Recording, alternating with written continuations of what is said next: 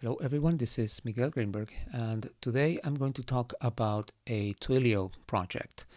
A while ago I wrote this blog post on the Twilio developer blog that shows how to build a video conferencing application.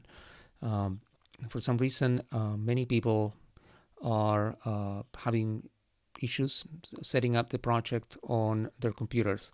So what I'm going to do in this video is to show you all the steps to install and run this video conferencing app on your computer.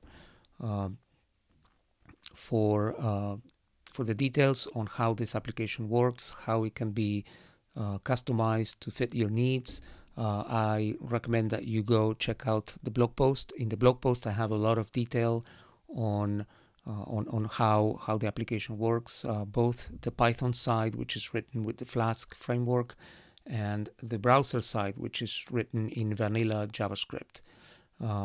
So I'm going to go ahead and just show you the steps in this video. So I'm going to begin by cloning the project, which is on GitHub. So git clone https github.com/Miguel Greenberg /Flask Twilio video. There we go. Then change into the project. So the first thing that I'm going to do is show you how to set up your Twilio credentials. So if you look in the project, there's a file called .env.template. So this is the file that shows what values you need to provide in terms of authentication and credentials. So I'm going to copy this file into .env, which is the name that the real file should have, and then open the file in my editor. So here we have three values that we need to provide. So all of these can be obtained from your Twilio accounts. So I'm going to go into my Twilio console, and here in my front page I have the account SID, which is the first of the three. So I'm going to paste my account SID right there, and then the next two are the SID and the secret for an API key. So if you have an API key in your account already, then go ahead and paste those values there. I assume most of you will not have an API key. So to get one, you need to go into the settings section and then find API keys. And here you can create API keys for any projects. So I'm going to go ahead and make one.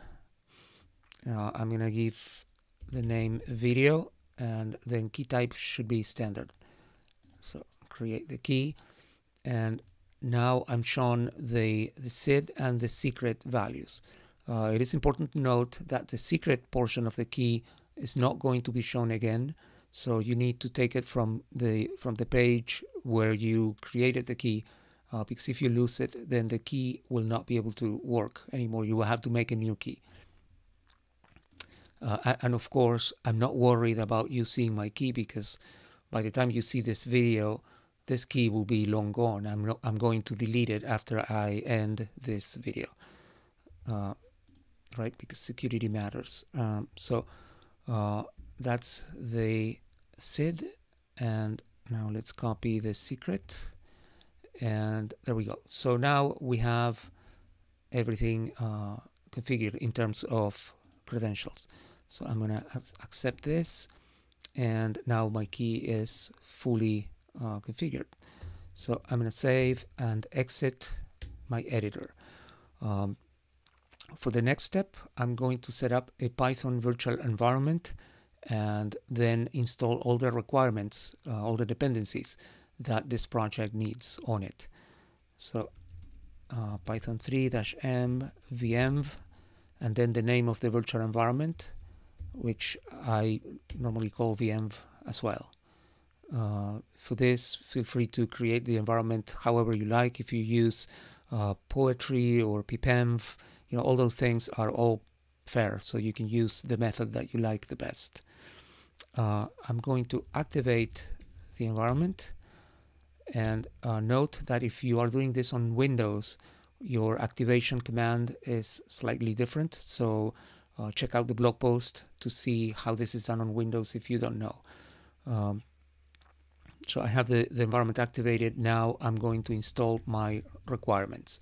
So pip install -r requirements.txt, and this is going to bring all the dependencies that we need for this project to work. So this is going to take a second,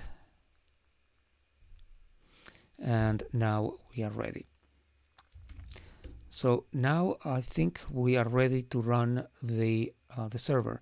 So python app.py is the command that starts the server, and now we have it running. There are some restrictions in web browsers with regards to sharing or giving access to the camera and the microphone. Some browsers require this to be done on a non-local host URL, and sometimes you also need to be on an encrypted website, so HTTPS. So for many situations, this URL in which the application is running is not going to work. So what we are going to do is we are going to use this tool called ngrok to set up a public URL that will be tunneling requests into our application. So this is going to be temporary, but during the time that we run ngrok, we are going to have a URL that is hosted by ngrok on the ngrok domain, and any requests that get into that URL will be forwarded into the application here. So I'm going to open a new terminal window. So I'm going to leave this running and then split this terminal in two. And then in the bottom half, I'm going to run ngrok. So I'm going to activate the environment once again, and then ngrok http 5000. And this is telling ngrok that we want a URL that will forward requests, HTTP requests, to port 5000.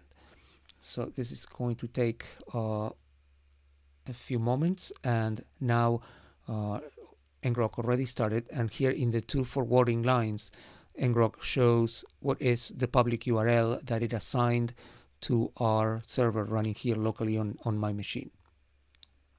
So I'm going to copy this, the HTTPS one, just to make sure that your browser gives you access to the camera. And then I can come to my browser and test this, and hopefully the application will start. So here we get a request for camera access. I'm going to allow it. And here I can see myself. I already have my own video running. So to connect to a video call, you have to write your name here and then join call. So now it wants also access to the microphone, and now we have one participant online. So now I'm not only seeing my own video, but I'm also connected to this this video room in which other people can join. So what I'm going to do next is I'm going to go to my Chromebook. I have my trusty Chromebook right here, and I'm going to connect as a second participant from Chrome running on my Chromebook. So let's see. So now this is the fun part, because I'm going to have to copy the ngrok URL. So it's 1fb3bd, no, 3df d7 cc4a.ngrok.io. Okay, so now I'm going to connect as Miguel Chromebook and join the call. Give access to camera and microphone, and there we go. So now we have two participants in this call, and the video is shared automatically, but there is also a screen sharing option that I'm going to show you right now. So I'm going to click the share screen button on my my Chromebook, and then I'm going to share. What can I share here? It's going to be here's the terminal window. I'm going to share this terminal window. So there's a terminal window that I'm sharing from the Chromebook. So now, back on my main laptop, I can click on any of these windows to make it full screen. So that's one. Here is the screen sharing, and this works on your own video as well. So this is the application. So hopefully now you have a pretty good idea of how to set it up and run it. If you have any additional questions that you think I haven't addressed in this video, then feel free to comment below, and then I'll try to help you get it up and running. So thank you so much, and I will see you in the next video. Bye-bye.